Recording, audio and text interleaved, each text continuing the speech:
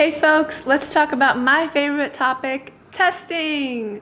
Today we're going to focus on two types of testing, A/B testing and multivariate testing. So A/B testing is when you compare two versions of a web page or app to determine which one performs better. And when you run an A/B test, you compare the current experience against a variation.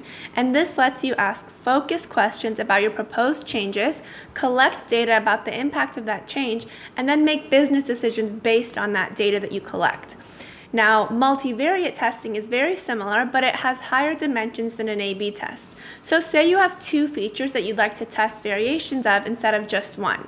So if feature A has two possible states, on and off, and feature B also has two possible states, in a full factorial scheme, you have four different combinations: A on, B off, B on, B on, and A off, B off.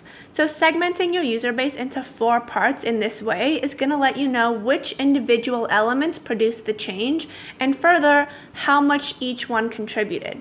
So now the question is, how do you know which type of test to run? The biggest problem with multivariate testing is that you need a really high traffic platform to have enough users coming through in each group to get significant results in a reasonable amount of time.